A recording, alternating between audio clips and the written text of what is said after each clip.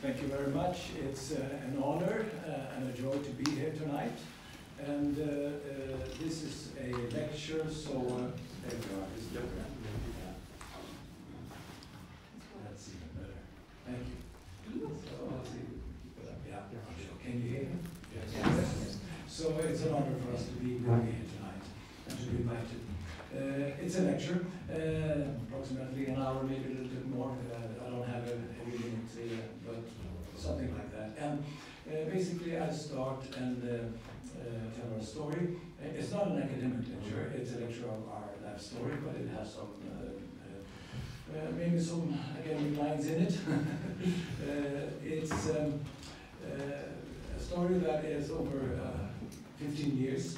I will start, and then my wife Birgitta will come up, and after that I will finish it. When my wife Birgitta and myself announced publicly that we would become Catholics, which was the 9th of March 2014, it was at the end of a long, outdrawn process of many years. I was pastor of a charismatic, non-denominational church, Life, in Uppsala, Sweden. That was founded in 1983 and had grown over the years, and now had a large network of congregations in many nations. We have been heavily involved in missions and church planting, and taking many initiatives and done many different outreaches, starting Christian schools in Sweden and also elsewhere, Bible schools in different nations, started different publications and pioneered in Christian media. This had been our lives and our passion for over 30 years. To stand on the platform in our 4,000-seat church building in Uppsala and to announce that we would be Catholics would for some be like a sudden tsunami. For others, it was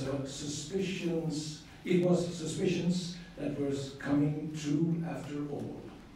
And for others, who knew us a little bit better, it was something that they understood must come at last. So as you understand, it was diverse reactions. This was the end of a long development that had been going on for about 15 years. It was not a hasty decision, even though for many it came as a big surprise, and for some even as a shock. After completing my studies in 1979, I was ordained a Lutheran minister in Uppsala, and I became a chaplain at the University of Uppsala, the city where we lived.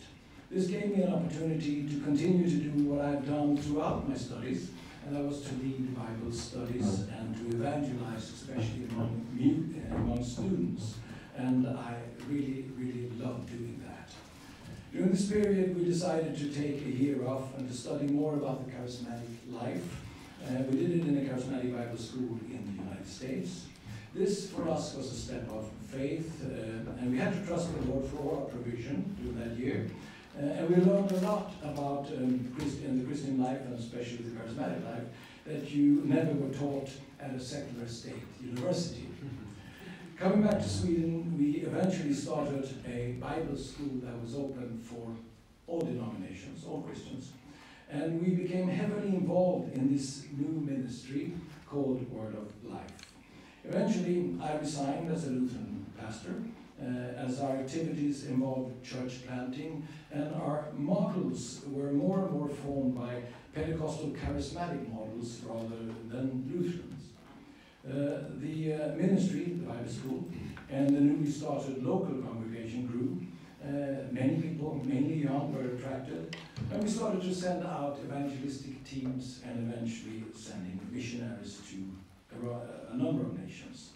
At this time, and now we're in the end of the 80s, the Iron Curtain collapsed, and us being about 2 hours from Moscow, we were automatically engaged heavily in missions into the Soviet Union that eventually became the former Soviet Union, and also to the Eastern European countries.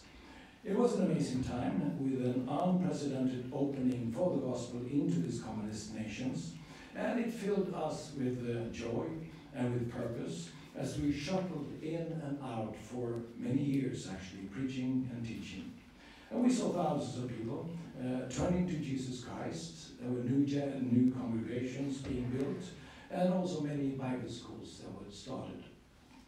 During this adventurous and very, very busy time, I was in Albania. And in Albania, this was in the beginning of the 90s, and we had an unusual opening as I was able to preach at the main stadium in Tirana, the capital of Albania. It was a time when there was still a communist president, of course, and a communist government, but there was also a few Democrats that had been put in. Albania being the last of the eastern countries that still headed to communism and eventually fell. The meeting was aired by state television even before the communist regime had fallen, so evidently they had no idea what they were doing. It was amazing to see how people responded to the gospel and how clearly there was such a hunger for Jesus Christ. After one of these events, this one I'm telling about now occurred after the fall of the communist regime. We went in several times. And I met the new president-to-be and his secretary. His secretary was very glad and happy to meet me, and he came up and greeted me, and he had obviously been in these meetings that we had held. And he greeted me with these words, "I am also a Catholic." And this jolted me a bit. And I thought, I'm not a Catholic, I'm a Protestant. And in my mind, these thoughts raced very quickly. In justification, I'm Lutheran. In holiness, I'm more of a Methodist. In baptism, more of a Baptist, but not just a Baptist, because I do believe baptism is more than a symbol. It also confers the Holy Spirit. In believing in the Holy Spirit, I guess I'm more like a Pentecostal, but not just a Pentecostal, I'm also charismatic.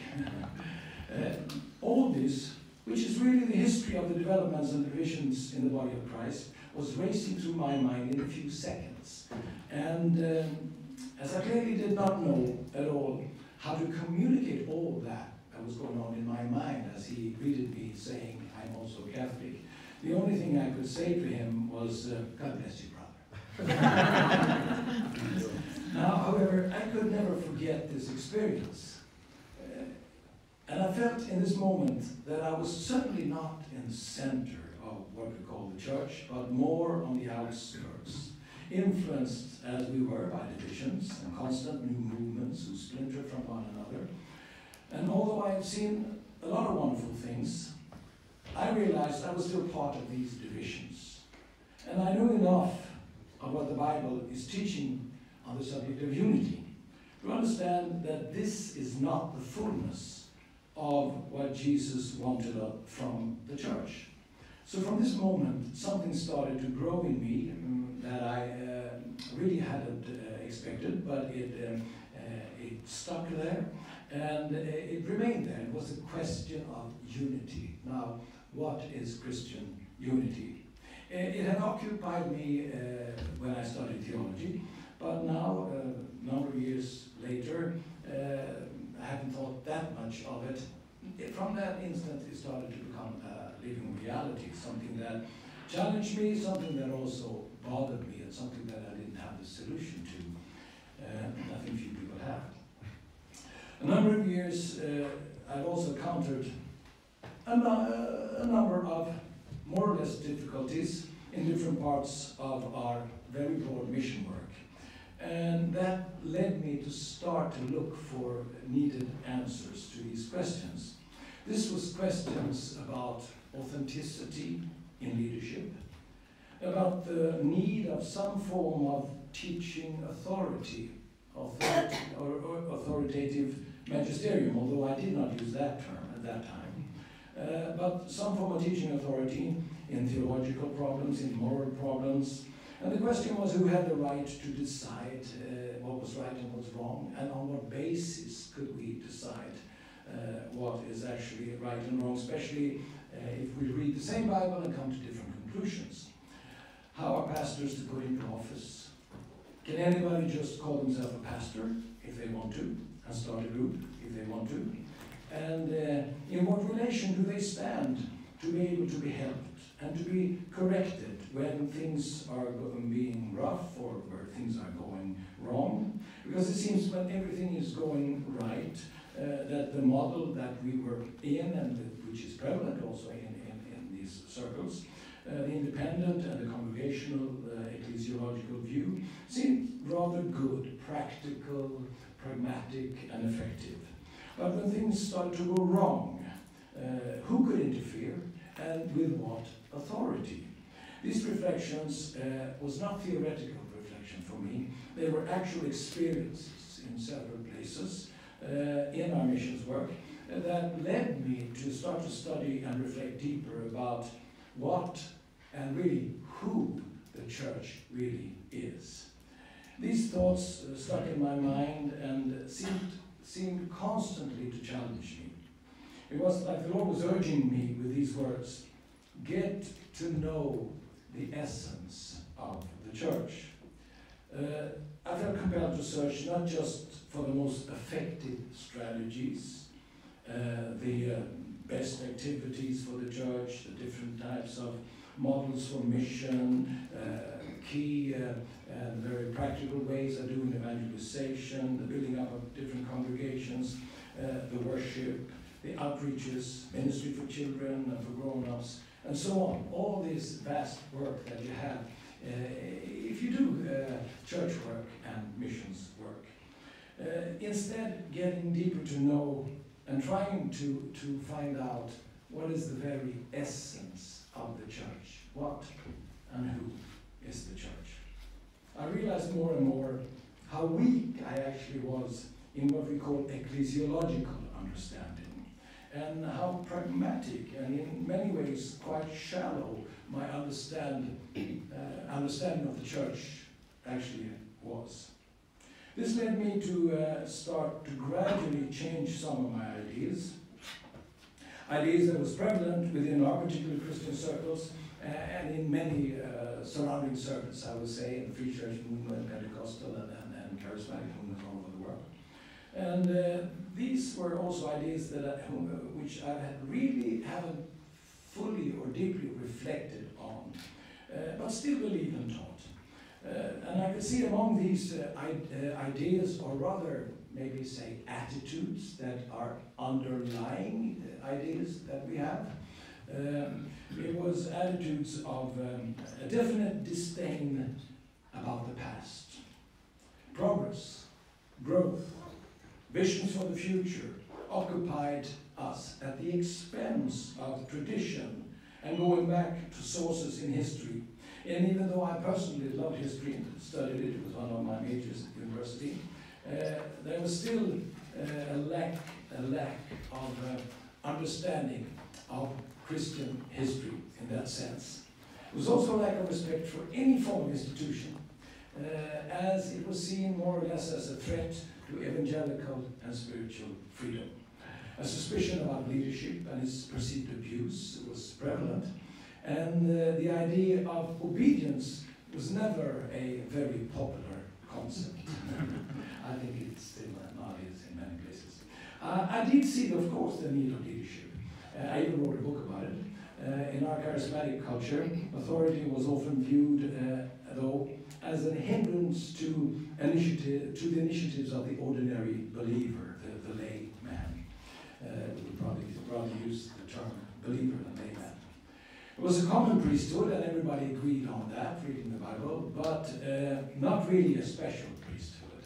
At least definitely not special priesthood in any high church sense or in a Catholic sense of the word.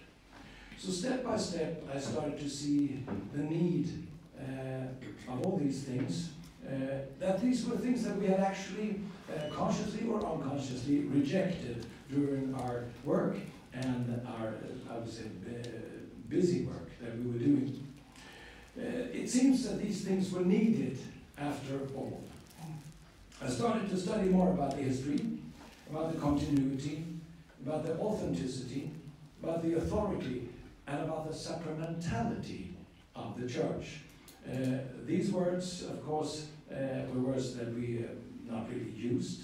We looked at history, as I mentioned before, many times as something that was on a lower level, going constantly progressing upward. So why should you then look back? The continuity is also something that was not really taken carefully, because all the abrupt changes that go on, it becomes more of normality than something odd. Authenticity, I mean, which deals with, is this a true and proper service? Is this a true and proper ministry and office? Authority, where is the authority? Yes, it's in the Word of God, it's in the Bible. Is there an authority in ministry, in office? Where is the authority in the church itself? So these questions open up a whole vista of things that I had not fully penetrated, but really became a discovery, step by step, of course. So really, it was here I really found answers that I was looking for, although I first didn't want to admit that. I started to see that many of the activities we had engaged in, they were good, absolutely. They were needed, of course, but still they were not enough. And we did not, and this is the conclusion, I started to realize that we actually did not have to invent the wheel in every new generation. Continuity was actually stronger than discontinuity. And we were supposed to build on something that was before us, and not just depart from it or disdain it as old-fashioned, out of time, or dead.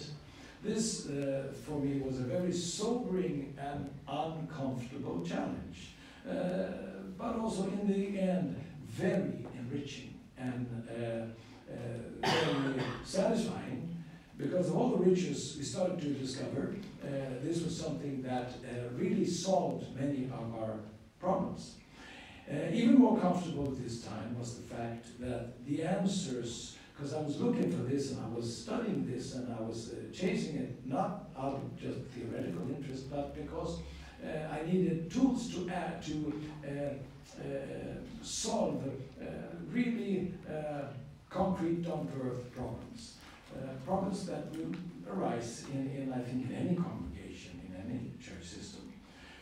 So anyway, the problem I had was when I found a good answer, it was in a source that I really didn't wish to turn to. It was the Catholic Church. The problem I had when I went to a library or when I went on the net, when I found something that was really, really useful, it was 99% it was a Catholic author. And that bothered me a little bit, because, and I have to go back and say a little bit about the background. Of course, as you're probably well aware of, Sweden was a very staunch Protestant nation, and from the Reformation and on, there's virtually been any Catholics in Sweden up until the end of the 1800s, actually, for foreigners coming in a little bit before that. But as you probably also know, it took all the way up to 1951. We got a law that gave Sweden religious freedom. It's rather late, I would say, for the modern European nations. And up to 1970, it was not possible to start a Catholic monastery. It was forbidden by law.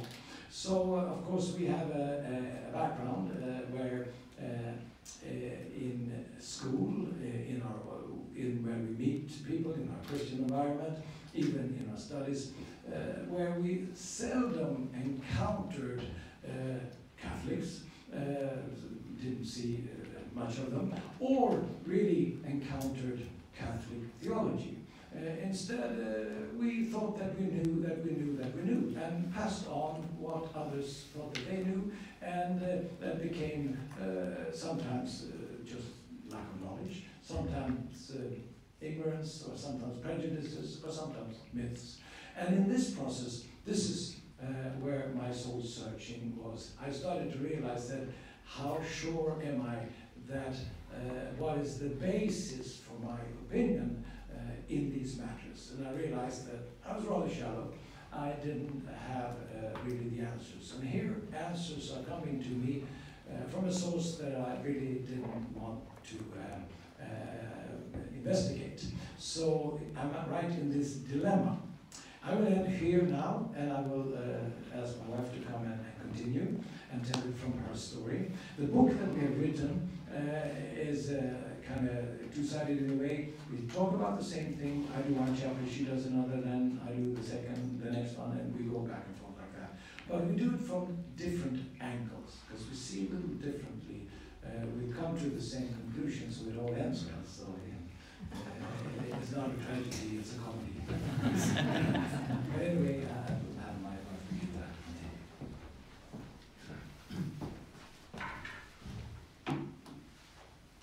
So we just pause, Ulf, for a moment, and I jump in and talk a little bit of how this was for me as a pastor's wife at Livets Ord, Word of Life. So I would say that the last 10, 15 years that we worked with Livets Ord, something very silently and almost unperceivably was happening within us. Ulf has given you a rather quick view of all of it, but in the beginning it was, of course, something that we hardly realized was coming to us. And this started around the new millennium, or end of the 90s. And I didn't exactly know how to interpret what was going on inside of me, or us, but it had to do with unity in the body of Christ, Christian unity. But all of this was so personal, that it was a longing for depth. It was a longing for something that was bigger than our own movement. And Word of Life, this charismatic church in Uppsala, that we had started in 1983. But now, we are in the spring of 2002. We had a long speaking tour in Asia, and I brought with me a big book, a novel about Saint Birgitta of Sweden, by the Finnish author Pennanen. Since my name also is Birgitta, I felt that it was time for me to learn something about this Swedish saint. In our Protestant nation, we didn't learn so much about saints in school. We were left with the impression that saints maybe were fanatical and a little bit of strange Christians. But now, when I read this book about the life of Saint Birgitta, I became completely fascinated by her. And I totally enjoyed getting to know her, and also what Sweden was like in the Middle Ages. It was fascinating, and I also, then after this first book, I got hold of every book in Swedish about Saint Birgitta. Okay.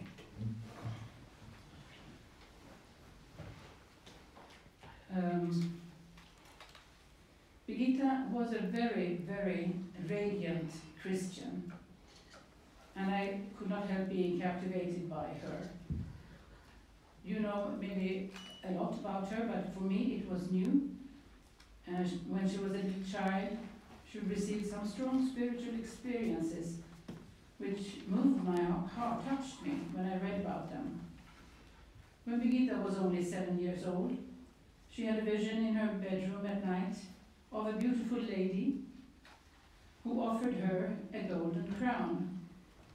And the little girl rises from her bed, goes over to the lady, and accepts the crown, which the lady placed on her head, and she could feel it touch her forehead.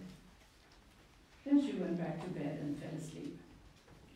Later, when she was around 10 years old, she had a vision of Christ on the cross, and she contemplated the pain Christ was suffering, and she asked him, "Who has done this to you?" And Jesus answered her, "Those who have contempt for me and despise my love." And these words were etched into her forever. And she used to say in Latin, "Amor meus crucifixus est," my love has been crucified. Later, you know that in life, Birgitta had many, many revelations of Jesus and also of Mary. Birgitta is considered the greatest Swedish author of the Middle Ages. One thing that especially impressed me about her was that when she was an adult, she was very, very careful not to be spiritually led astray. She always hurried to her confessor, her priest, in order to be sure that what she had heard or seen in her revelations was not a delusion from the devil. She said that however powerful the revelation might seem to her, she would rather die than declare something that was not in line with Scripture and Christian doctrine. This gave me a great respect for her. I was at this time rather tired of not so careful attitude among charismatic Protestants when it comes to personal revelations and spiritual ideas. I have to confess now that as a charismatic Protestant, I did not expect this deep knowledge of the Scriptures from a Catholic. This is how little I knew at this point in time. And this is unfortunately how many evangelical people think even today. Naturally, there was one thing that was difficult for me to understand at this point, and that was Saint Birgitta's deep and concrete relationship to the Virgin Mary. I did believe that Birgitta's supernatural experiences were inspired by God. God speaks to us through the Holy Spirit. But what about all of this about Mary? It was difficult for me to accept that one could speak to Mary, or that Mary would have such an active role as she seemed to have in Saint Birgitta's life. Also, as an evangelical Christian, I considered the Virgin Mary to be a blessed and venerable person, but as I saw it then, she had died and was now in heaven, and her mission was completed. Protestants teach that we shall not speak to the dead, as you know. So this living relationship between Birgitta and Mary became a problem to me. I could not put it all together, especially since I knew how careful Saint Birgitta was with theology and the right doctrine. So I had to keep searching for the answers. There was especially one theological truth that had never been explained to me in my Protestant world. If Jesus was born of a woman, even by a miraculous virgin birth, how could he escape being contaminated by original sin? I knew and believed that there was, of course, no sin in Jesus Christ, the Son of God. So the big question for me was, how could Jesus, if he was born of a woman out of sinful humanity, be flesh of her flesh and still remain free from sin? Was he not truly Mary's son? Of course he was. We all believe this. So obviously there was something about the Virgin Mary that I didn't know. Something that nobody talks about in the evangelical charismatic world, at least as far as I experienced. This is happening to me during our 3 years in Israel, where we lived 2002 to 2005. And this is about 10 years before we actually are received in the Catholic Church. In Israel, we had many good encounters with Jews and with Catholics, and it was so good for us. The meaning of tradition, like Ulf has talked about now, became so clear to us when we observed these Jews and the Catholics. Also the priesthood and the magisterium. I really long for trusting a reliable teaching office. I realized more and more that I was prejudiced against the Catholic faith, and that I was judging it without really knowing enough about it. And I felt ashamed when I saw this, because we had ourselves been treated with much prejudice from the Swedish media, for instance, and this had been a suffering for us. And now I saw that I was treating the Catholics in the same unjust way. This forced me to keep studying good Catholic books about the Catholic faith and search for the answers concerning the Virgin Mary, especially about this Immaculate Conception. One day I finally found it. I read St. John Paul II's encyclical Redemptoris Mater, the Mother of the Redeemer. And this is the passage I read. He says, and you can also find it in the Catechism, by virtue of the richness of grace of the beloved Son, by reason of the redemptive merits of him, Jesus, who willed to become her Son, Mary was preserved from the inheritance of original sin.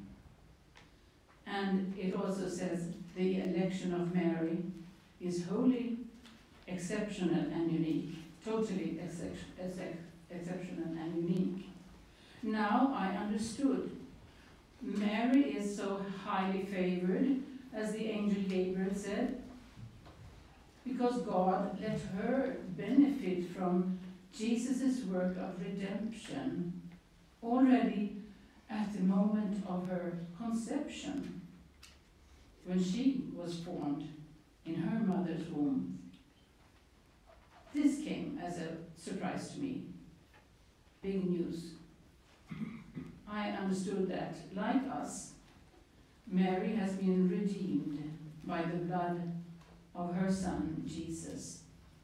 Just as Ephesians 1:7 says, I quote, "In him we have redemption through his blood, the forgiveness of sins in accordance with the riches of God's grace."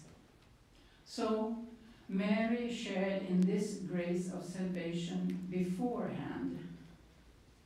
God gave this grace to Mary at the moment of her conception, because of this great, amazing mission he had for her in his plan of salvation. The child she would give birth to, the Savior of the world, was also her Savior. And without him, she would be lost, just like we. When I saw and understood how the Catholic Church explains the important place of Mary, all the pieces of the puzzle came together regarding this important question, and I was very happy. And I also said to Ulf, how come we have not heard this before? We have never heard this explanation. Why? Why has nobody told us that this is the way Catholics believe? And I often thought, there seems to be an iron curtain between us and the Catholics. It is said that the Virgin Mary is such a great stumbling block to so many evangelical Christians. I believe this has to change, and Ulf's and my desire is that we, by the grace of God, will be able to help others to see and understand the Catholic Church and also Mary's vital role in God's great plan of salvation. We have written more extensively, this is just a short glimpse, about how we struggled with the doctrines and traditions of the Catholic Church in this book that you saw, The Great Discovery. Yes, our spiritual journey was a wonderful way of many, many beautiful discoveries and blessings. And I am so thankful for that. The Lord is so patient with us, so loving. When we honestly search for the truth and want to hear His voice and follow Him. And here I will let Ulf continue this story. As we've heard many stories of evangelicals or Protestants being Catholic, testimonies, we many times have heard that Mary was the hardest nut to crack, so to speak, and that it came last. Everything else was solved, and then there was still this with Mary. For us it was a little bit different. It was like Mary came first. She came right in our face. And it was like, if we cannot understand her, then we cannot understand anything else about the Catholic Church. I started to understand that finding answers from Catholic sources was not just a pragmatic way of fixing my ecclesiological problems, but it was more of a drawing into something that was actually entirely different. A picture that the Lord was painting for us about what and who the church is. Also understood, but I will not go into that now, as Birgitta has touched on it a little bit, and it's more in the book, that the whole question about Mary was not about Mary. It was about Jesus. It was about Jesus Christ. That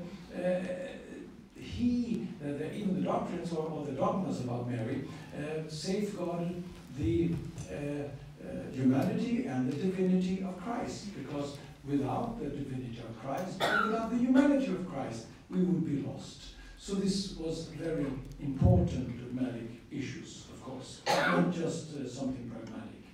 So this time we were sent from Word of Life to start a study center in Israel, in Jerusalem. And we eventually moved to the little village of Ein-Kerem, which is on the outskirts of Jerusalem. Ein-Kerem is the village of John the Baptist, where he was born, and the meeting place of Elizabeth and Mary.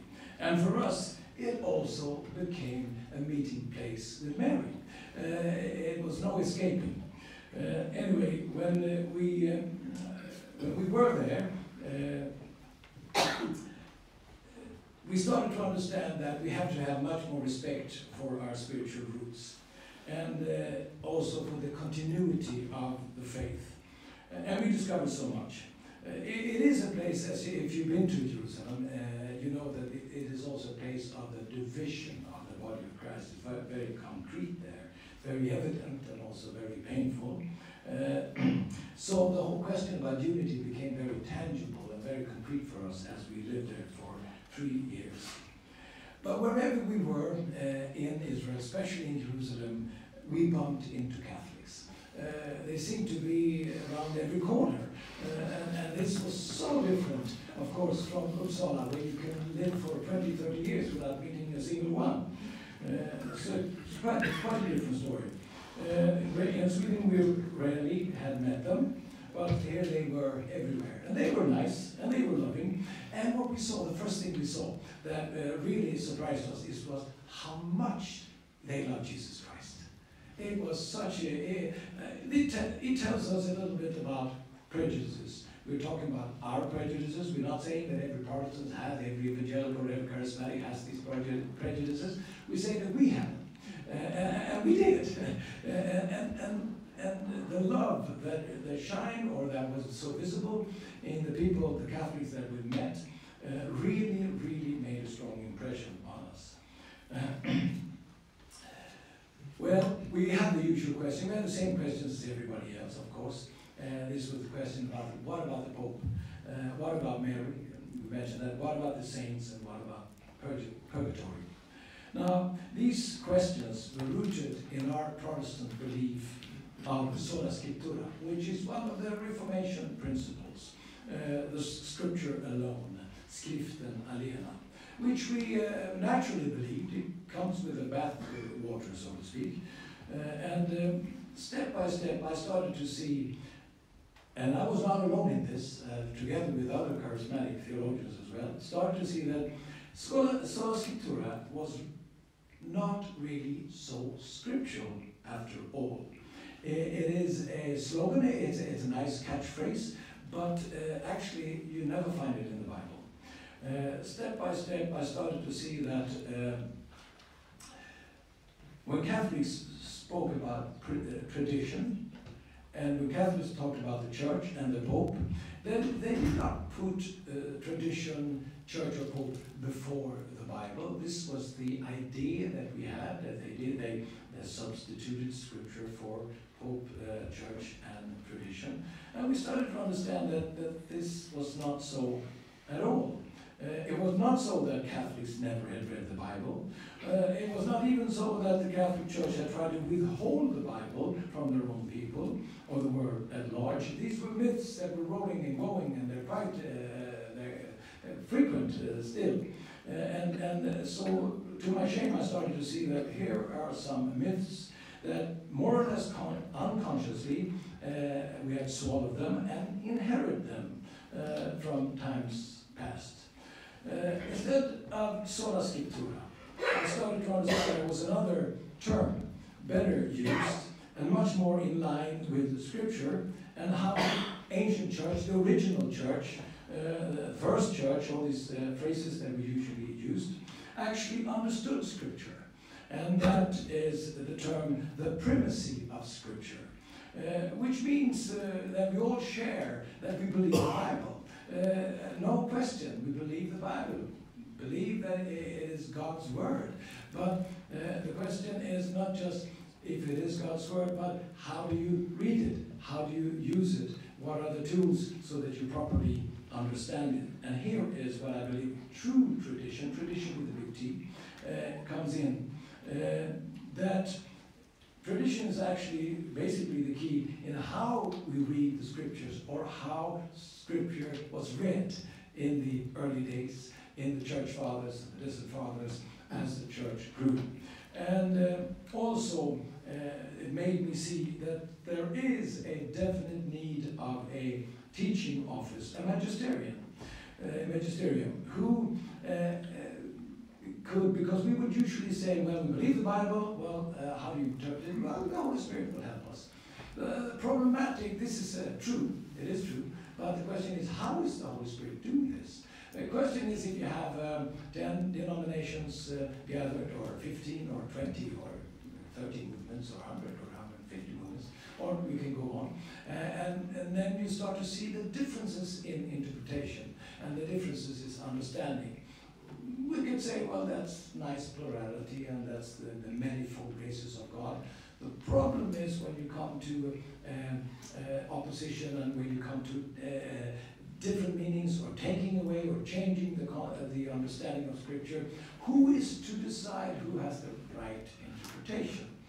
Can you only go by the inner witness, which was usually what Calvin was referring to, or can you go only to that anybody can read the same the Scriptures for themselves, that it is only I, myself, Jesus, and the Bible, and that is enough. Now, I am here, that's for sure. Jesus is my Savior, yes, absolutely. The Bible is here, but is that enough? No, it's not. And it also goes back to a different understanding of what the church really is and what the purpose of the church is. So I started to see more and more that the same Lord that gave us the Scriptures gave us also an able way of understanding the Scripture, and that the Scriptures are supposed to be read in and through the church, and that there is a teaching office that also helps us to get a deeper understanding, so that the deposit of objective truth and revelation that has been deposited in the church will be safeguarded and handed over to coming generations.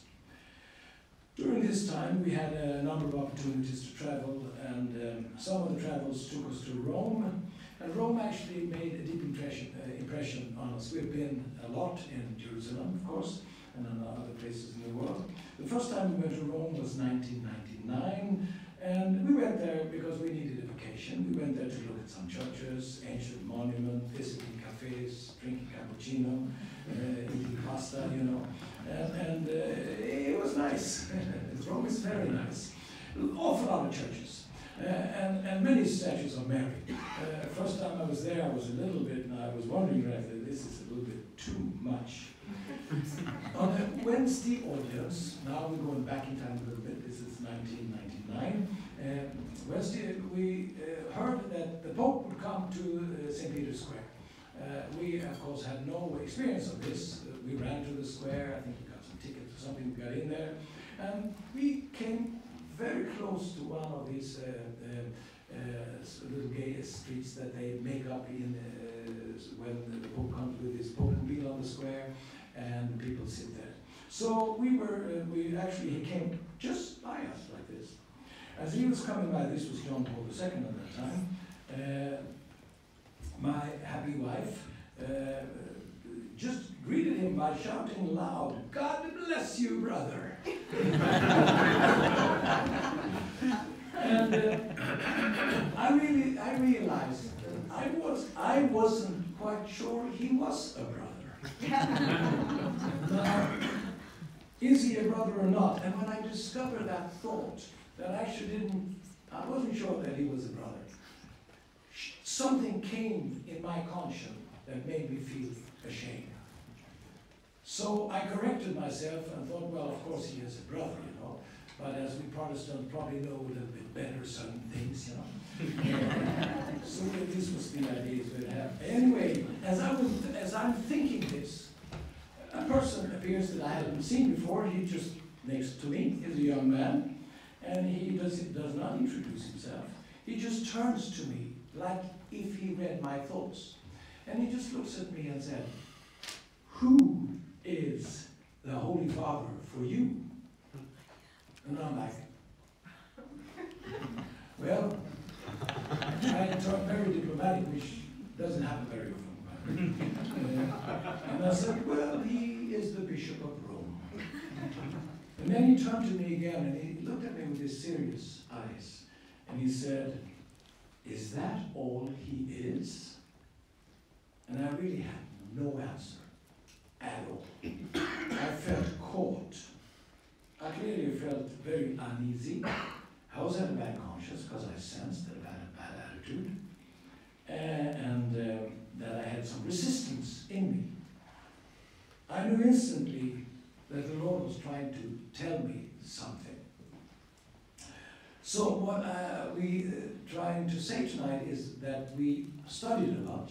We wanted to know, because of what Birgitta said before, we knew people that thought they knew things about us, our movement, our church, and ourselves. But they never listened to us, never read us, never went into any details at all, only read what the newspapers, secular newspapers would say. And now we feel that we are doing the same mistake. We really never studied this from Catholic sources, because actually we were warned that Catholic sources is very prejudiced. We were not warned that Protestant sources would be prejudiced against Catholics, but that's another story. Anyway, so one way of coming closer to the Catholic Church was definitely studying the sources, studying what the Catholics say about themselves. And we were surprised because it did not line up with our opinions and the myths that we were carrying. The other thing was that we had from time to time certain experiences, and they will take a long time. I don't have time to give all these experiences, but this was one experience that I mentioned, this young man. Then later when I was turned around to talk to him, he was gone.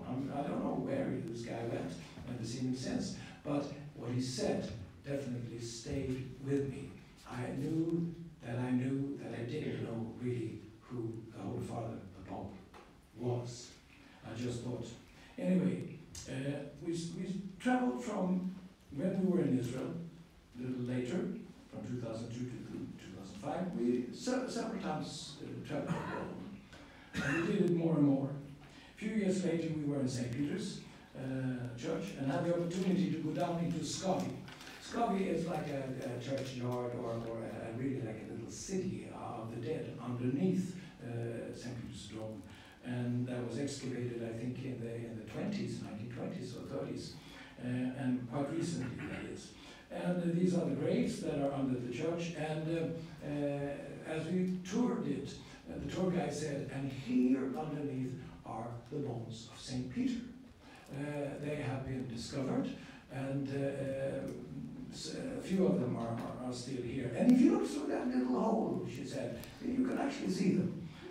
I looked through that hole, and there was something, small pieces of bone there, and it just kind of shook me that could possibly, I mean, I was skeptical, I'm honest, I was very skeptical, but it could possibly be, actually, just logically, be the bones from the Apostle Peter. And in some way that I cannot explain, it really hooked me up to something which is continuity. Now, we walk the staircase up, and when you come up, you come to the main altar, which is huge and very beautiful. And as we walked up, we realized that this grave, where the bones were, or the fragments of the bones were, is just underneath the main altar. And like in my mind, it's not that I was trying to think it, it just came. It was like a connection. There is a connection here. St. Peter and his martyrdom in Rome. He could very well be buried here. And then his successors through the years, all the way up to now. This made me understand also better Matthew 16, which I have preached a lot on. Matthew 16, I would constantly refer to it because, as a part of our teaching, but I would always include and say, and this is not about the Pope.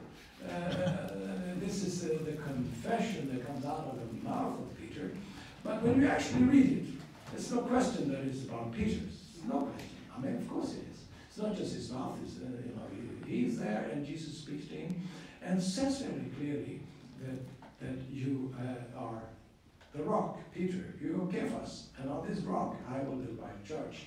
I always explained away that those verses, but standing there in St. Peter's, those verses came very much alive. That here, even physically, this church is built on Peter.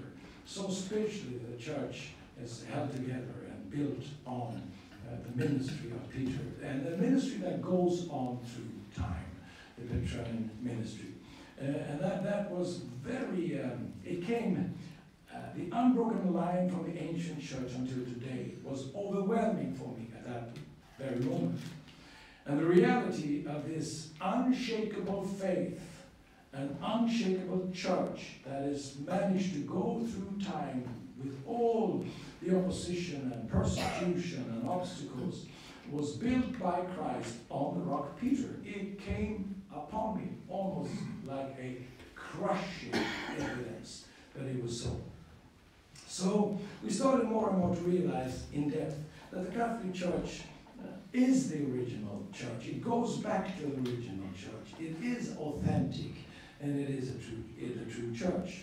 Now, that didn't mean that we did not see other Christians as brothers and sisters, and still do, of course. But it meant that there was something special about the Catholic Church that actually every Christian needs. It meant to come into fullness of what God wants to give his children.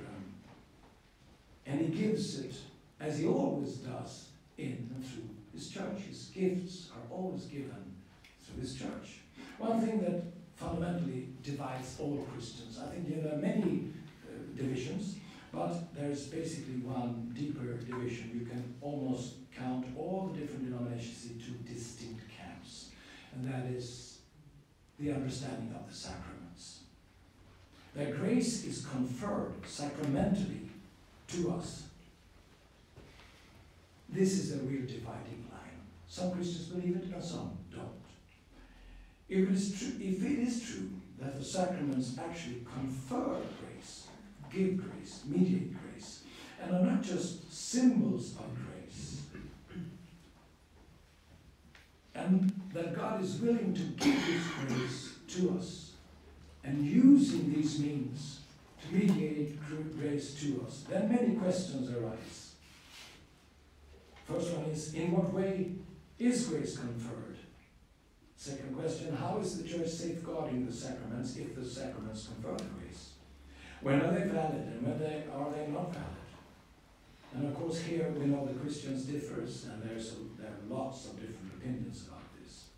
But we started to understand that God's grace was truly present in the sacraments. The real presence of Jesus Christ in the Eucharist especially became very important to us. That it's biblical, that it's, you can see it very clearly in Scripture, you see it very clearly in the early church, and it's been going on with the church all the way up to modern time. So if the Catholic Church taught this, that Christ is actually present in the sacrament, in the Eucharist, he comes to us in a real way. If this is what the Church teaches, and if we believe this, we were still outside and could not really fully partake in this grace. This didn't mean that we were not Christians. It meant that we were separated, that the grace that actually comes through the sacraments is not coming to us on a regular basis, the way that the Church has taught it and the way the Church has kept it. And in a little bit at that time, years before that, it was not like that, but now there was a thirst and a hunger for the reality of what the body of Christ really is. And one of the answers of what and who is the Church is that the Church is the body of Christ and the Church is sacramental. That as the incarnation in Jesus Christ, that Christ is tangible, you can touch him, you can see him, you can feel him, you can sense him. He comes to you in a very real way. He does so continually through his own body, the Church. And the sacraments is a way that God has given us to partake of that grace that Jesus wants to give us. Then we felt we were almost like outside of a bakery shop. And inside that bakery shop was all kinds of goodies, beautiful, wonderful things. But there was a glass window. And it doesn't help, and you live in Finland. I tell this story in Australia, they have no idea what I'm talking about, but you live in Finland, and I in Sweden. So you know what happens when you put your tongue on an icy window at winter time. It's stuck. So it doesn't taste good. You have to go through the door to come in to get the goodies on the inside. So for us this was frustrating, because clearly if the Church is sacramental, and if the sacramentals confer grace, now that doesn't mean that we cannot obtain grace in other ways, not at all. But what the Church teaches is that this is the major way grace comes to us. Why? Then we miss something, we miss out on something. And in my ministry, I really felt I need everything that God has to be able to live as a Christian. Every gift he's giving, every all riches he has deposited, if he has given them, I like to partake on them. They help me on my way to full salvation. Because salvation is not just something in the past. We have been saved, yes. We are in the process of being saved also. And one day we will be saved. All these three temples is used in the Bible for the word salvation. If we narrow it down to only one way, we miss something else, and that's a continuation of the salvific process that God is working through his church and his sacraments for us to come to heaven. So, in this context, I have four short sentences that came to my heart. And the first one was to discover. The second one was to appreciate what you discovered. The third one was to draw near to that which you discovered. And the fourth one was to join or to unite with that which you have discovered. The fourth one I quickly forgot.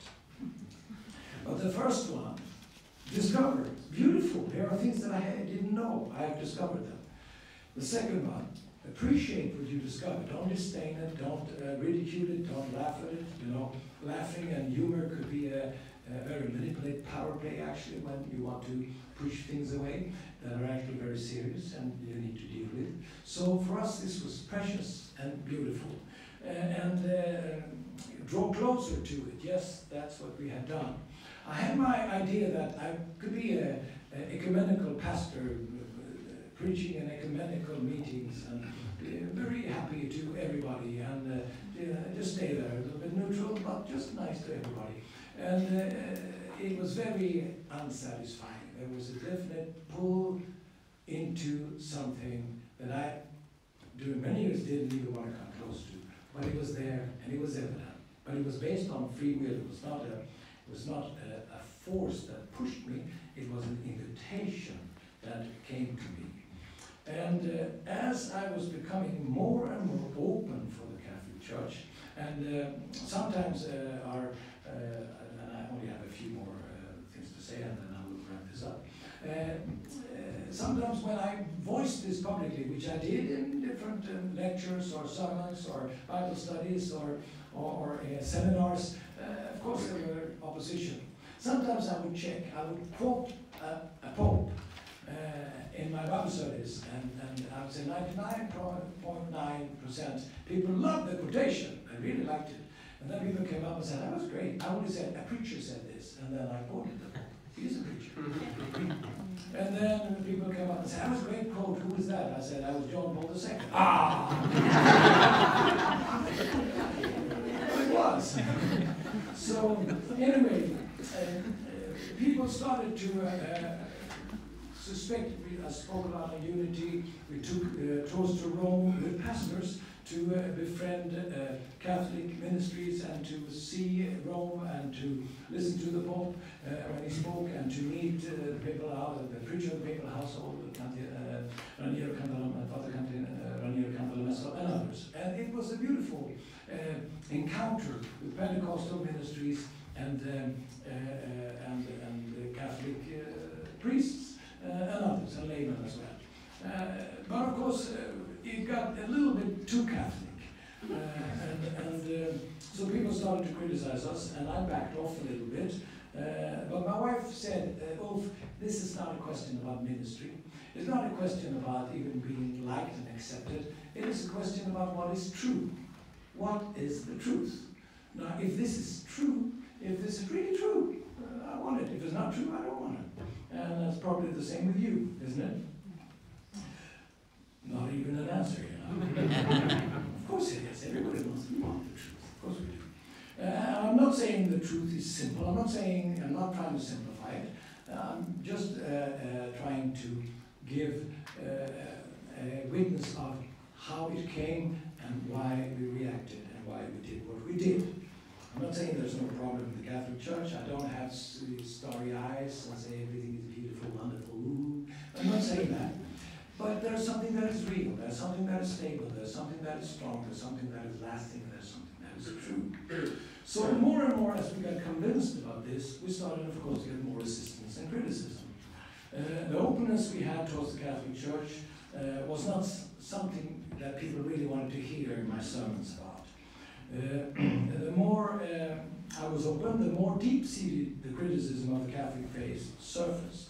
And it was quite astonishing how deep this criticism was rooted, even in people that for sure never ever had read or studied this subject. So emotions started to run high. We were very convinced that we would not be allowed to be bullied away or silenced of that which we had started to be convinced of, and so we had to, of course, take the heat. But eventually, we started to see that this position really was not acceptable for anyone. It was not acceptable for us. It was not acceptable for the people that thought different than us, but still listening to us. So I was praying and trying to understand God's will in this area. And we also went to catechism class and we tried to get as much information and knowledge as we could. I dragged my feet because I thought that we have a movement here. We have not just Word of Life in Uppsala with a couple of thousand members. We also have the whole network in Russia, Eastern Europe, and approximately a quarter of a million people, 250,000 people, that I feel that I'm in somewhat responsible for. I had retired at this time, and we put in a new pastor in Word of Life, but still people wanted my advice and so forth. So I felt maybe we should do this later. Maybe it should. Maybe we should wait. So I dragged my feet. Then one night, 2 o'clock in the morning, I woke up fully clear. And I think I'm sure you've had an experience like that. You wake up and you're so clear in your mind, and you know that somebody wants to speak to you. And I just heard in my heart these little simple words: it is time. Throw yourself into the water. And then it came, you can either go the way of the prophet Jonah or the way of the apostle Peter. Well, I didn't want to go Jonah's way, because Jonah ran away from God. He ran away from God's calling. He got in all kinds of trouble. He got water very high up. He went very deep. And eventually, through circumstances, he was forced to do God's will. And I didn't want that. So I said, clearly, I want Peter's way. Peter stepped out into the water, and the word of Jesus come clearly held him even when the storm came. And Jesus rescued him and took him to himself. So this was my experience. Okay, I waited maybe too long.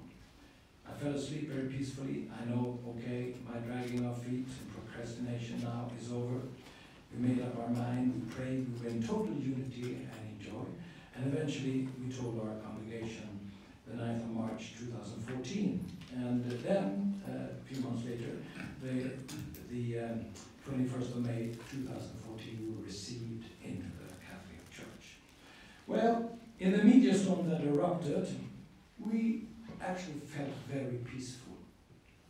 We felt the peace of God and the protection of the Lord, and a very deeply rooted conviction that this was God's will for us, that this was the way He was leading us.